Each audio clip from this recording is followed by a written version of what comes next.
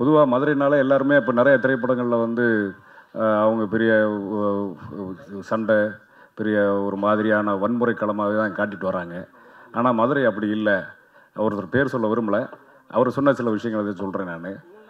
மதுரை வந்து ஒரு மிகச்சிறந்த கலை நகரம்.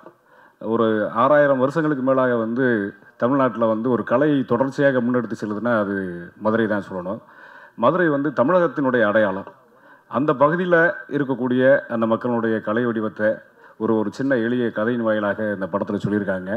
இந்த படத்தில் நான் நடித்தது வந்து ரொம்ப மகிழ்ச்சி. அதே மாதிரி பொதுவாக சொல்லுவாங்க, மதுரை சுற்றின கழுதை வெளியில் எங்கேயும் போகாதுன்னு சொல்லுவாங்க. அது காரணம் என்னென்னா, மதுரையில் முன்னாடி வந்து பார்த்திங்கன்னா ஒரு 80 தேட்டர்களுக்கு மேலே நிறைய இருந்துச்சு. அது மாதம் மாதம் நிறைய திரைப்படங்கள்லாம் முன்னாடி வெளியே வரும். அப்போ அதில் நிறைய போஸ்டர்லாம் ஒட்டுவாங்க. அந்த போஸ்டர்லாம் வந்து கழுதை சாப்பிட்டுக்கிட்டே இருக்கும். அதனால் அதுக்கு வெளியில் எங்கேயும் போகிறதுக்கு நேரம் இல்லாமல் அங்கேயே இருந்துருச்சு. அப்படி ஒரு கலை சார்ந்த நகரம் தான் மதுரை. அதனுடைய ஒரு வடிவம் தான் டப்பாங்குத்து. நல்ல திரைப்பட பாடல், அதாவது பாடல் வந்து எந்த பாட்டுமே முத கேட்ட மாதிரியே இருக்காது. எல்லா பாட்டுமே நம்ம ஏற்கனவே கேட்டு நம்ம எல்லாமே நம்ம உள்வாங்கின நம்மளுடைய உணர்வுகளாக தான் அந்த பாடல்கள்லாம் இருக்குது. இதில் இந்த பாடல்களில் வந்து எனக்கு தெரிஞ்ச நிறைய நண்பர்கள் பாடியிருக்காங்க. செந்தில் ராஜலட்சுமி, தோழர் கரிசல் கருணாநிதி, அவர் நிறைய, நாங்கள் இந்த தாமியா செம்மாடைகள்லாம் அவர் நிறையா பாடுவார். நாங்கள் ஒரு ஓரமாக வீதி நாடகங்கள்லாம் நடிச்சிட்டு இருப்போம். வீதி நாடகங்கள்லேருந்து அப்படியே கொஞ்சம் கொஞ்சமாக வந்து இன்றைக்கி இந்த இடத்துக்கு வந்திருக்கிறோம். எனக்கு இந்த திரைப்படத்தில் நடிக்க வாய்ப்பு கொடுத்த குணசேகரன் சார் அவர்களுக்கு இந்த நேரத்தில் நன்றி தெரிவிச்சுக்கிறேன். அதே மாதிரி இயக்குனர் முத்துவீரா அவர் வந்து ரொம்ப கேஷுவலாக ஒரு டேரக்டர் மாதிரி இருக்க மாட்டார். எங்கள் ஸ்பாட்டில் அதை அப்படி செய்ய, அதை நீங்கள் எதாவது டெவலப் பண்ணுங்கள், எங்களுக்கு முழு சுதந்திரம் கொடுத்தாரு. அது எங்களுக்கு கொஞ்சம் ஒரு நல்ல இன்னும் நிறைய விஷயங்களை செய்கிறதுக்கு எங்களுக்கு உதவியாக இருந்துச்சு. இது மாதிரி இந்த திரைப்படத்தை தயாரிப்பதற்காக இன்னைக்கு பெருசாக இந்த மாதிரியான பாடல்களோடு வந்து ஒரு படத்தை தயாரிக்கிறது அப்படின்றது வந்து பெருசாக யாரும் யோசிக்க மாட்டாங்க. ஆனால் அப்படி ஒரு படத்தை வந்து எடுக்கணும், அந்த படத்தை வந்து எல்லாருக்கும் கொண்டு போய் சேர்க்கணும். பழைய அந்த பாடல் வடிவத்தை வந்து இப்போ இருக்கக்கூடிய அந்த 2K கிட்ஸ்லாம் சொல்கிறாங்கல்ல, அவங்களாம் கேட்கணும் அப்படின்றதுக்காக முன்னெடுத்து அதனுடைய விஷயமாக படத்தை தயாரித்த ராம்ஜி ஆடியோ அந்த குழுவினருக்கும், அதே மாதிரி தயாரிப்பாளர் ஜெகன் சார் அவர்களுக்கும் இந்த நேரத்தில் நன்றியை தெரிவித்துக் கொள்கிறேன். இந்த திரைப்படம் வெற்றியாக அமைவதற்கு உங்களுடைய ஒத்துழைப்பை நாடுகிறோம். நன்றி, வணக்கம். தேங்க்ஸ். ஹலோ, எல்லாருக்கும் வணக்கம். ரொம்ப ரொம்ப ரொம்ப சந்தோஷமாக இருக்குது இன்றைக்கி இங்கே எல்லோரும் நீங்கள் உங்கள் டைம் எடுத்து வந்துருக்கு. And truly very very very happy from the bottom of my heart. எல்லோரும் ரொம்ப ஹார்ட் ஒர்க் பண்ணியிருக்கோம் இந்த ப்ராஜெக்டுக்காக. நார்மலிவே நம்ம கரகாட்டம், தெருக்கூத்து இந்த மாதிரியான பர்ஃபார்மன்ஸஸ் பார்க்கும்போது இவ்வளோ ஹார்ட் ஒர்க் பண்ணுறாங்கல்ல, இவ்வளோ சூடான வெதரில் செருப்பு இல்லாமல் அவ்வளோ ஹார்ட் ஒர்க் பண்ணி பர்ஃபார்ம் பண்ணுறாங்க, விதவுட் அ பிரேக் அவ்வளோ ஹார்ட் ஒர்க் பண்ணுறாங்க, அவ்வளோ ஆச்சரியமாக பார்ப்போம் நம்ம. Such a good performance. அது ஜஸ்ட் பார்க்காம நம்மளே அதை பர்ஃபார்ம் பண்ணும்போது it was a very magical experience for all of us. நான் யோசிச்சு கூட பார்க்கல, மீ பீங் அ பஞ்சாபி, நான் கரகாட்டம், தெருக்கூத்து இந்த மாதிரியான ஒரு டான்ஸ் ஃபார்ம் வந்து பர்ஃபார்ம் பண்ணுவேன். எல்லாருக்கும் ரொம்ப தேங்க்ஸ் என் டீமில்.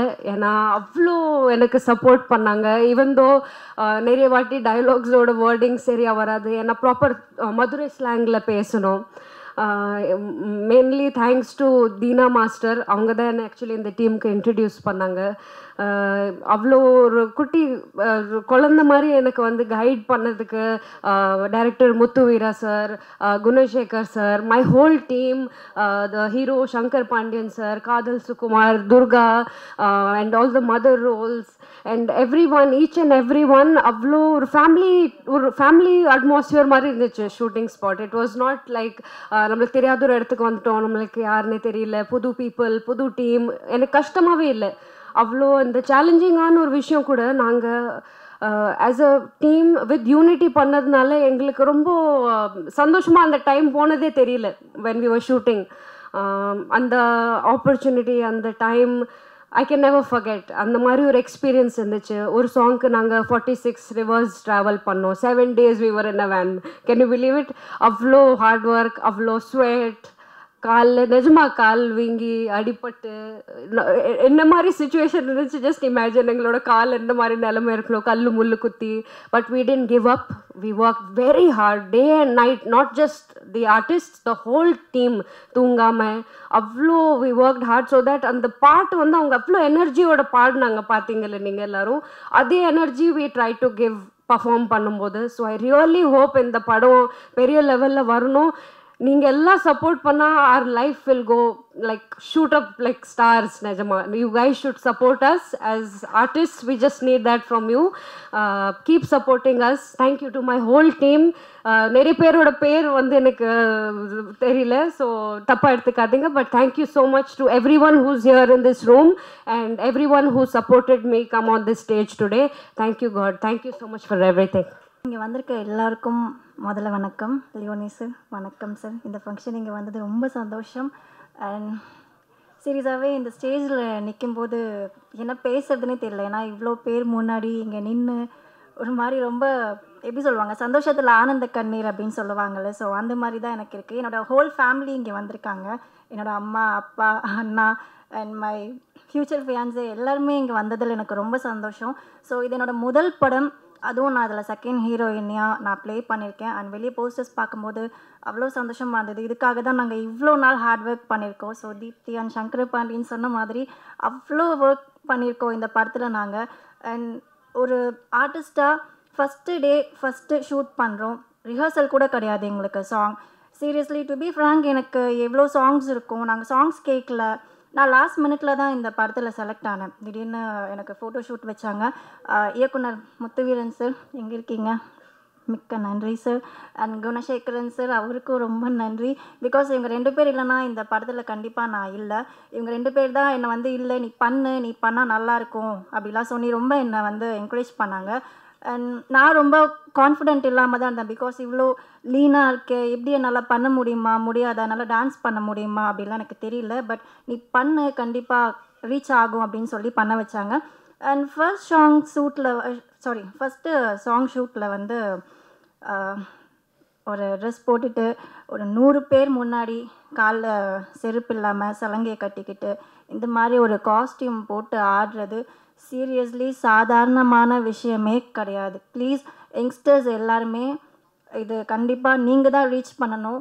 இந்த ஜென்ரேஷனில் இந்த மாதிரி ஒரு படத்தை நாங்கள் வந்து எடுத்து உங்களுக்கு காட்டுறோம். பிகாஸ் இந்த சாங்ஸ் எல்லாமே நீங்கள் கேட்டிருப்பீங்க, ரொம்ப கருத்துள்ள சாங்ஸாக இருக்கும். இப்போ வர நிறைய சாங்ஸ் நீங்கள் கேட்டிருக்கீங்க, பட் எந்த அளவுக்கு ரீச் ஆகும் அப்படின்னு எனக்கு தெரியல. இதில் வர சாங்ஸ் எல்லாமே from the bottom of my heart உங்கள் எல்லாருக்குமே ஏதோ ஒரு எமோஷன் கனெக்ட் ஆகும் அப்படின்னு நான் நம்புகிறேன். ஸோ எங்களை ரீச் பண்ணுறது உங்கள் கையில் தான் இருக்குது. அஸ் ஆடியன்ஸாக அம்மா சொன்னாங்க, இங்கே வந்து பாட்டு கேட்டுட்டு மட்டும் போகிறதுக்கு இல்லாமல் இந்த படத்தை நீங்கள் தான் ரீச் பண்ணணும். எங்களை மாதிரி யங்ஸ்டர்ஸை நீங்கள் தான் வளர வைக்கணும். ஸோ உங்களோட எல்லாரோட ஆசீர்வாதமும் எங்கள் டீமுக்கு வேணும். அண்ட் இந்த சாங்கில் வந்து எல்லாருமே போட்டு டான்ஸ் பண்ணியிருக்கோம். நான், காதல் சுகுமார், தீப்தி, சங்கர பாண்டியன் எல்லாம் வந்து பயங்கரமாக ஒருத்தருக்கு ஒருத்தர் வந்து விட்டு கொடுக்காம அவ்வளோ போட்டு பயங்கர என்ஜாய் பண்ணி டான்ஸ் பண்ணியிருக்கோம். ஸோ இந்த கஷ்டத்தோடைய பலன் வந்து ஆடியன்ஸான உங்கள் கையில் தான் இருக்குது. ஸோ இந்த படத்தை கண்டிப்பாக நீங்கள் ரீச் பண்ணி கொடுங்க. இதுக்கு மேலே என்ன பேசுறதுன்னு தெரியல. Thank you so much. எல்லாருக்கும் என்னுடைய சிறந்தாழ்ந்த வணக்கம். இந்த டப்பாங்குத்து குழுனோடு நான் வந்து இணைந்தது மிக்க மகிழ்ச்சி. ரொம்ப ஒரு சிறப்பான ஒரு டீமாக தான் இதை நான் எண்ணுறேன். பார்த்திங்கன்னா மதுரையில் வந்துட்டு காலகாலமாக வந்துட்டு இந்த கலை நிகழ்ச்சி, இந்த தெருக்கூத்து இதெல்லாம் எப்படி இருக்குமோ அதை அப்படியே தத்ரூபமாக இந்த சினிமாவில் கொடுத்துருக்காங்க. நான் வந்துட்டு இதில் ஒரு வில்லனாக நடிச்சிருக்கிறேன், ஒரு நெகட்டிவ் கேரக்டரில் நான் நடிச்சிருக்கேன். நாங்கள் நடிக்கும்போது பார்த்திங்கன்னா முத்துவீரன் சார் வந்து தம்பி சங்கரபாண்டி சொன்ன மாதிரி, ஹீரோ சொன்ன மாதிரி எங்களை ஃப்ரீடம் நிறைய கொடுத்தாரு. நீங்கள் வந்து இப்படி பண்ணலாம் அப்படி பண்ணலாம், ஒருத்தர் வந்து இப்படி தான் பண்ணணும், இல்லை நீங்கள் பண்ணுங்கள். ஸோ வந்து எங்கள் யதார்த்தமான நடிப்பை எல்லாருமே கொடுத்துருக்குறோம். ஸோ வந்து இப்படி ஒரு பெரிய கேரக்டர் என்னை வந்து என் மேலே நம்பிக்கை வச்சு கொடுத்த முத்துவீரன் சாருக்கு நன்றியை தெரிவிச்சுக்கிறேன். அப்புறம் பார்த்திங்கன்னா இதில் வந்து தமிழ் மக்கள் வந்துட்டு இந்த கிராமிய பாடல்கள் வந்து ரொம்ப வந்து லைக் பண்ணுவாங்க. அது கண்டிப்பாக இதில் வந்து எல்லாருக்குமே இது ஃபுல்ஃபில் ஆகும். இந்த நடனமும் சரி, பாடலும் சரி, மியூசிக்கும் சரி, இதில் கண்டிப்பாக இந்த திரைப்படத்தில் பேசப்படும். நம்ம சரவணன் சார் வந்து பாடலையும் இசையையும் மற்றும் ரீரெக்கார்டிங்கை வந்து அவ்வளோ அழகாக வடிவமைச்சு கொடுத்துருக்காங்க. தீனா மாஸ்டர் ஒவ்வொரு பாடலையும் வந்து ரொம்ப அழகாக அவர் யதார்த்தமாக வந்து கொரியோகிராஃபி பண்ணி இந்த பாடல்களை வந்து வடிவமைத்து கொடுத்துருக்காரு. அதே மாதிரி பார்த்திங்கன்னா சண்டை பயிற்சி, சண்டை மாஸ்டர், ஸ்டண்ட் மாஸ்டர் வந்துட்டு நம்ம ஆக்ஷன் பிரகாஷ் சார் வந்து, அதாவது வந்து ஃபைட்டை வந்து மிகைப்படுத்தி காமிக்காமல் அந்த சுச்சுவேஷனுக்கு என்ன அது ஆப்டாக ஒரு யதார்த்தமாக கொடுத்துருக்காரு. அவரும் நல்லா வந்துட்டு அவருடைய பணியை செஞ்சுருக்காரு.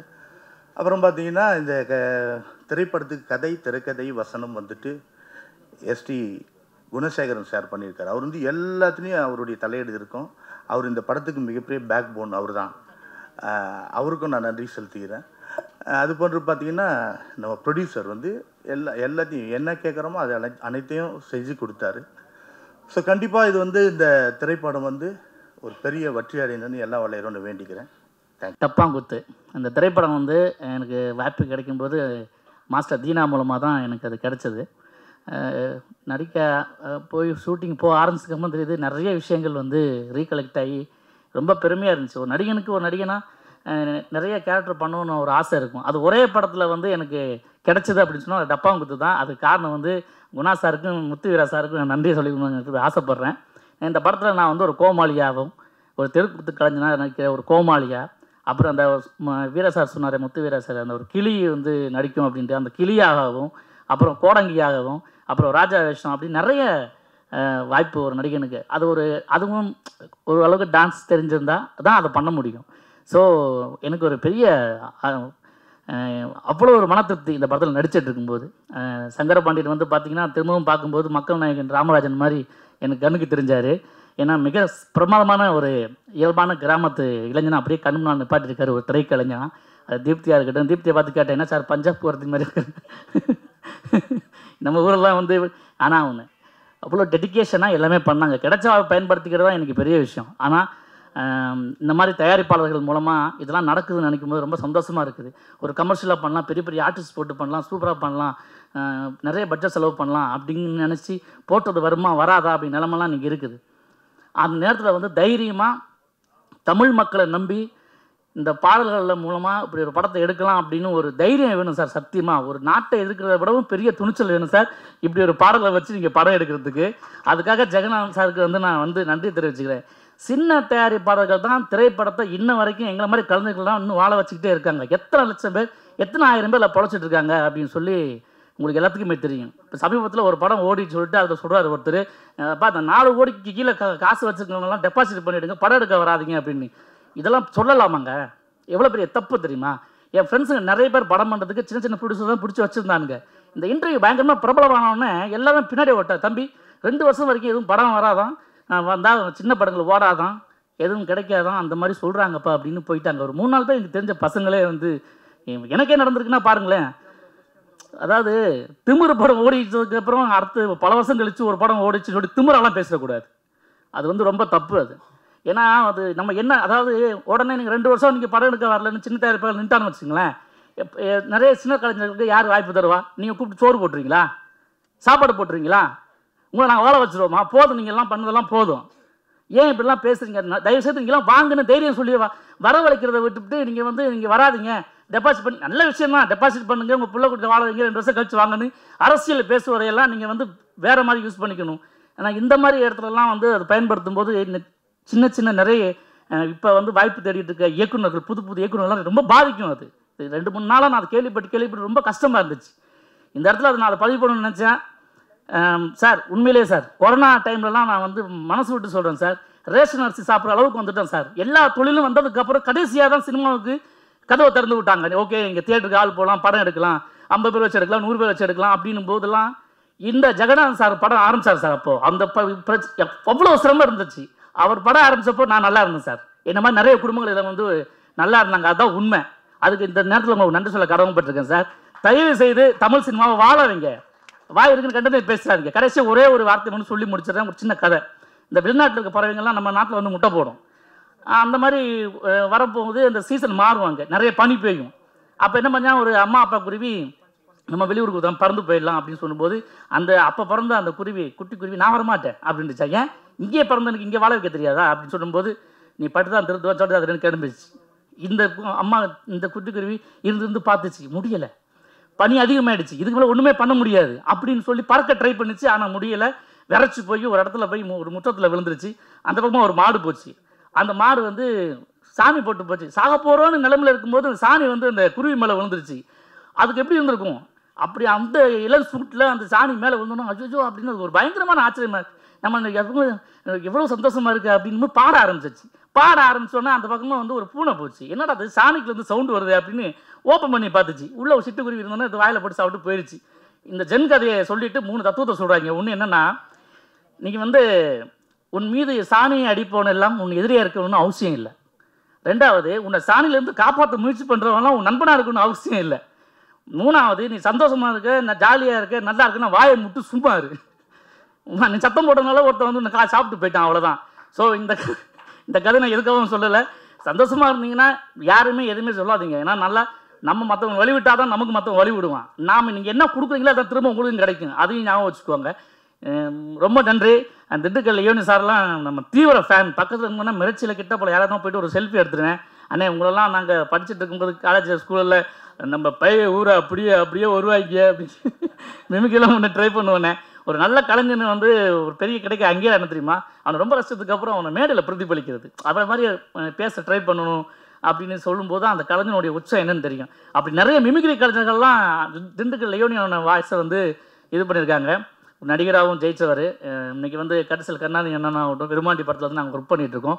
இந்த கிடக்குழிய மாதிரியும் இந்த டீம் ஃபுல்லாகவே உங்கள் பாட்டுக்கெல்லாம் எங்களுக்கு ஒரு பெரிய எனக்கு வரசன்னா இப்போ இருக்க இந்த பாடல்களுடைய அருமையெல்லாம் இப்போ உள்ள இந்த 2000 குழந்தைகள் 2K கிட்ஸுக்கெல்லாம் தெரியறதுக்கு மிகப்பெரிய வாய்ப்பாக இந்த டப்பங்குத்து படம் அமையும் என்ற போன கலைஞர்களுக்கு ஒரு வாய்ப்பினை வழங்கிய அண்ணன் குணா சார் அவர்களுக்கும், அப்புறம் இயக்குனர் முத்துவீரா சார் அவர்களுக்கும், திரு ஜெகநாதன் சார் தயாரிப்பாளர்களுக்கும் என்னுடைய அன்பான நன்றியை தெரிவிச்சுக்கிறேன். நன்றி, வணக்கம். ஏதாவது பேசி தப்பாக பேசினா என்னை மன்னிச்சுங்க. நன்றி, வணக்கம். அண்ணன் லியோனி அண்ணன் அவர்களுக்கும் வணக்கத்தை தெரிவித்துக் கொள்கிறேன். உள்ளே வந்து பார்த்த உடனே டப்பாங்கூத்து இசை வெளியீட்டு விழாவா இல்லை ஒரு அண்ணன் உள்ள ஒரு ரெக்கார்டிங் ஸ்டுடியோ வச்சு சாங்குங்க ரெக்கார்டிங் பண்ணிக்கிட்டு இருக்காருன்னு தெரியல. ஜெகநாதன் அந்த அளவுக்கு பண்ணியிருக்காரு. என்னன்னா அது அவர்னால முடியும், வேற யாராலும் முடியாது. ஏன்னா டோட்டலாக எல்லாரையுமே மதுரையிலேருந்து எல்லாரையும் கூப்பிட்டு வந்து இங்கே ஆர்கனைசிங் பண்ணி இது பண்ணியிருக்காரு. இந்த விழா இங்கே பண்ணதுனால அது கூட்டம் கம்மியாக இருக்குது. இதே இது மதுரையில் அண்ணன் பண்ணியிருந்தாருன்னா தமுக்க மைதானமே ஃபுல்லாக இருக்குது எனக்கு தெரிஞ்சு. ஏன்னா அவ்வளோ ஃபேன்ஸுங்கள் அவ்வளோ இது இருந்திருக்கு உங்களுக்கு வந்துட்டு. சில பேரை சொல்லுவாங்க சினிமாவில் வந்து இப்போ சௌத்ரி சார் ப்ரொடியூசர்ஸ் மாதிரி பார்த்தீங்கன்னா நிறையா பேர் ப்ரொடியூசர்ஸ் வந்து நிறையா டைரக்டர்ஸு நிறையா ப்ரொடியூசர்ஸ் வந்து மியூசிக் டைரக்டர்லாம் உருவாக்கியிருக்காங்க, பாட்டாளர் உருவாக்கியிருக்காங்க, நிறைய டெக்னீஷியன் உருவாக்கியிருக்கான்னு சொல்லுவாங்க. அந்த வகையில் பார்த்தீங்கன்னா ஜெகநாதனை வந்து எனக்கு தெரிஞ்சு ஒரு 25 இயர்ஸ்க்கு மேலே எனக்கு தெரிஞ்சு ஆனால் ஒரு 23-25 வருஷம் தெரியும் எனக்கு. அந்த மாதிரி மதுரையில் வந்து தமிழ் கலாச்சாரத்தையும் அந்த தெருக்கூத்து பாட்டாக இருக்கட்டும், நாட்டுப்புற பாட்டாக இருக்கட்டும், இந்த மாதிரி நிறைய மியூசிக் டைரக்டர்ஸுங்க, பாடினவங்க, பாட்டு எழுதினவங்க, ஸோ அவ்வளோ பேர் உருவாக்கியிருக்காரு. கிட்டத்தட்ட எனக்கு தெரிஞ்சு ஒரு 4000 பாட்டுக்கு மேலே எழுதியிருக்காரு. உருவாக்கி அவ்வளோ டெக்னீஷியன் உருவாக்கியிருக்காரு. உண்மையிலேயே இந்த நேரத்தில் வந்து ஏன்னா அவர் அண்ணன் சம்பாரிச்சு அந்த கொண்டு போய் வேற எங்கேயோ போய் பண்ணியிருந்திருக்கலாம். ஆனால் அப்படி இருந்தும் கூட தொடர்ந்து இவரும் பாலனும் சேர்ந்து நிறைய கலைஞர்கள் உருவாக்கியிருக்காங்க. அதனால் இந்த சபையில் ஒரு சின்ன ரெக்வஸ்ட், அதோட இவ்வளோ பேரை உருவாக்கியிருக்கவருக்கு வந்து சின்ன ஒரு கிளாப்ஸ் கொடுத்தீங்கன்னா அவருக்கு உண்மையிலே சந்தோஷமாக இருக்கும் வந்துட்டு உங்களுக்கு வந்துட்டு. ஏன்னா இதை தொடர்ந்து பண்ணி அந்த மாதிரி நிறைய பேர் எனக்கு தெரிஞ்சு பறையமுனியம் அண்ணன், இந்த தக்கமுடியம் நிறைய பேர் மியூசிக் டைரக்டர்ஸுங்க நிறைய பேரை பண்ணியிருக்காங்க வந்துட்டு உங்களுக்கு. அப்படி பண்ணிவிட்டு அண்ணன் இன்னைக்கு ரொம்ப சைலண்ட்டாக இருக்கார். ஆனால் மதுரையில் அண்ணன் பெரிய ஆள் வந்துட்டு உங்களுக்கு எனக்கு தெரிஞ்சு. இந்த டப்பாங்கூத்து படத்தை பற்றி சொல்லணும் அப்படின்னா, அதாவது அந்த இசையோடு சேர்ந்த ஒரு கலாச்சாரத்தை பேஸ் பண்ணி அதுக்குள்ளே ஒரு ஸ்கிரிப்டை ஒன்று ரெடி பண்ணி அதை வந்து பப்ளிக்குக்கும் எப்படி ஒரு கனெக்ட் ஆனால் நல்லாயிருக்கும் அப்படிங்கிற முறையில் வந்து ஒரு புது வகையான ஒரு முயற்சி எடுத்திருக்காரு டைரக்டர் அவர்கள் வந்துட்டு உங்களுக்கு வந்துட்டு. அதில் நடித்த நடிகர்களுக்கும் சரி, அதில் ஒர்க் பண்ண டெக்னீஷியன் எல்லாருக்கும் சரி, இன்றைய இசை நாயகன் சரவணன் சார் அவர்களுக்கும் சரி. ஏன்னா அவரோட நிறையா ஆல்பத்தை நான் கேட்டிருக்கேன். சரவணன் சார் வந்து கிட்டத்தட்ட பார்த்தீங்கன்னா நிறையா படத்தோட பாட்டு வந்து ஒரு ராம்ஜி ஜெகநாத் சார் இதில் பண்ணியிருக்காரு. நிறையா பாட்டை கேட்டிருக்கிறேன். அதுக்கு வந்து ஒரு சில நண்பர் வந்து உறுதுணையாக இருந்திருக்காரு. அது யாருன்னா எனர்ஜியோட ஃபுல்லாக பாடிக்கிட்டு இருந்தா பாருங்க, கரிசல் கருணாநிதி சொல்லணும் உங்களுக்கு வந்துட்டு. அவங்க 2 பேர் நண்பர்கள் வந்து, இவர் அண்ணன் மியூசிக் பண்ணுவார், அவர் பாட்டு பாடிக்கிட்டு இருப்பார், சில சமயம் எழுதி கொடுப்பாரு. நிறைய ஆல்பம் வந்து அவரும் மியூசிக் டேரக்டராக பண்ணியிருக்காரு உங்களுக்கு. இது பார்த்தீங்க அப்படின்னா ஜெகநாதன் எங்கள் குடும்பத்தில் ஃபேமிலி ஃப்ரெண்ட்ஸில் பார்த்தீங்கன்னா நிறைய பேர் அதில் உள்ள இன்வால்மெண்ட்டாக பண்ணியிருக்காங்க வந்துட்டு உங்களுக்கு வந்துட்டு. ஸோ இந்த படம் வெற்றியடைய வாழ்த்துக்களை தெரிவித்துக் கொள்ள நன்றி, வணக்கம். இங்கே வந்து நான் நிறைய நமது பழைய கலைஞர்களையெல்லாம் சந்தித்தேன். என்னுடைய அருமை தங்கச்சி மாரியம்மா அவங்க வந்து நானும் அவங்களும் நிறைய தமிழ்நாடு முற்போக்கு எழுத்தாளர் சங்கத்தினுடைய மேடைகளில் பாடியிருக்கோம். அவர் கோட்டசாமி அண்ணன் வந்து அந்த பாட்டை பாடுறப்ப நான்லாம் கண்ணீர் விட்டு அழுதுருக்கேன். முக்காமுளம் நெல்லு பயிருங்கிற ஒரு பாட்டு.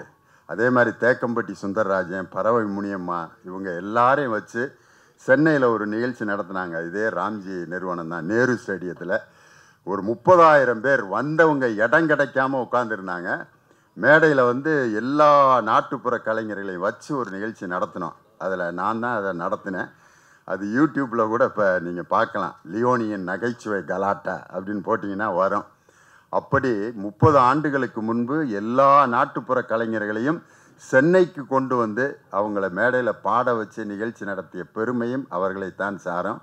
அதனால் இந்த படத்தில் பாடிய பாடகர்கள் நம்ம அருமை தம்பி கரிசல் கருணாநிதி, அவர் வந்து எங்கள் ஆசிரியர் சமுதாயத்தை சேர்ந்தவர், ரொம்ப அருமையாக பாடியிருக்காங்க. செந்தில் கணேஷ், ராஜலட்சுமி எங்கள் திண்டுக்கல்கார பிள்ளை. புதுக்கோட்டையை சேர்ந்த செந்தில் கணேஷ், அது வந்து என்னை பிரபலியப்படுத்திய ஊர். அதனால் புதுக்கோட்டை திண்டுக்கல் 2 காம்பினேஷனும் எப்பயுமே ஒர்க் அவுட் ஆகுங்கிறதுக்கு அவங்க தான் ஒரு பெரிய எடுத்துக்காட்டு. அப்படி செந்தில் கணேஷ், ராஜலட்சுமி இங்கே வராட்டியும் அவங்க இந்த படத்தில் நல்லா நிறைய பாடல்களை பாடியிருக்கிறாங்க. என்னுடைய அருமை மாப்பிள்ளை ஆக்காட்டி ஆறுமுகம், அவர் பாடுவார்னு கூப்பிட்டாங்க, எங்கே போனார்னு தெரில. அந்த நேரத்தில் மாப்பிள்ளை ஆக்காட்டி ஆறுமுகம் பாடியிருக்காரு. மாரியம்மாளுடைய மக என்னுடைய அருமை குழந்தை லட்சுமி, சின்ன பிள்ளையா திண்டுக்கல்ல அந்த எழுத்தாளர் சங்க மேடைக்கு அவங்க அம்மா கூட வந்துருந்துச்சு. இப்போ பார்க்க எனக்கு அதுதானா அப்படின்னு சந்தேகமாக இருக்குது. ரொம்ப அருமையாக இருக்குது லட்சுமியோட குரல்.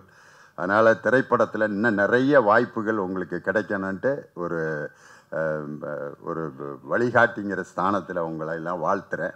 இதில் பாடிய எல்லா கலைஞர்களுக்கும், இதில் வேலை செய்த அனைத்து தொழில்நுட்ப கலைஞர்களுக்கும் என்னுடைய மனமார்ந்த வாழ்த்துக்களை சொல்லி, இந்த படத்தை பற்றிய நல்ல செய்திகளை வெளியிட வேண்டும் என்று ஊடகத்திலிருந்து வருகை இருந்திருக்கக்கூடிய எல்லோருக்கும் என்னுடைய பணிவான வேண்டுகோளாக சொல்லி, நீங்கள் இந்த படத்தை சிறப்பாக வெளியே கொண்டு வருவது தமிழுக்கும், தமிழ் மண்ணுக்கும், தமிழ் பண்பாட்டுக்கும் செய்யக்கூடிய ஒரு மிகப்பெரிய கடமையாக நினைத்து இதை செய்யுங்கள் என்று உங்களுக்கு நான் வேண்டுகோள் விடுத்து, இந்த அருமையான சந்தர்ப்பத்தில் உங்கள் அனைவரையும் சந்தித்து பேசுவதற்கு நல்ல ஒரு வாய்ப்பை ஏற்படுத்தியதற்கு ராம்ஜி ஜெகநாதன், நம்ம பிஆர்ஓ செல்வராஜ் அவருக்கும் என்னுடைய சிறப்பான நன்றிகளை சொல்லி, வருகை தந்திருக்கக்கூடிய அனைத்து பத்திரிகையாளர்கள், ஊடகவியல் நண்பர்கள் எல்லோருக்கும் என்னுடைய நன்றியை சொல்லி, இதுவரைக்கும் எத்தனையோ ஆடியோ ரிலீஸில் நான் பேசியிருக்கேன். இது மாதிரி பாட்டு பாடி பேசுகிறதுக்கு ஒரு வாய்ப்பு இந்த டப்பாங்குத்து படத்தில் தான் எனக்கு கிடைச்சது. அது ஒரு நல்ல வாய்ப்பாக கருதி உங்கள் அனைவருக்கும் மீண்டும் என்னுடைய நன்றியை சொல்லி விடைபெறுகிறேன். நன்றி, வணக்கம்.